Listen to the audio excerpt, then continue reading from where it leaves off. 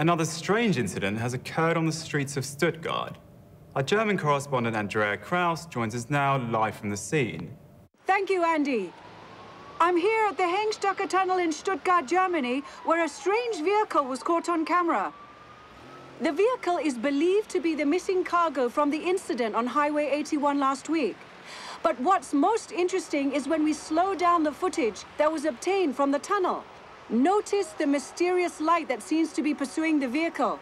It all begs the question of whether this was the same light that lifted the cargo last week. The nature of the two incidents remains unclear, and it's unclear if the two incidents are related. However, local authorities have urged residents nearby to remain vigilant.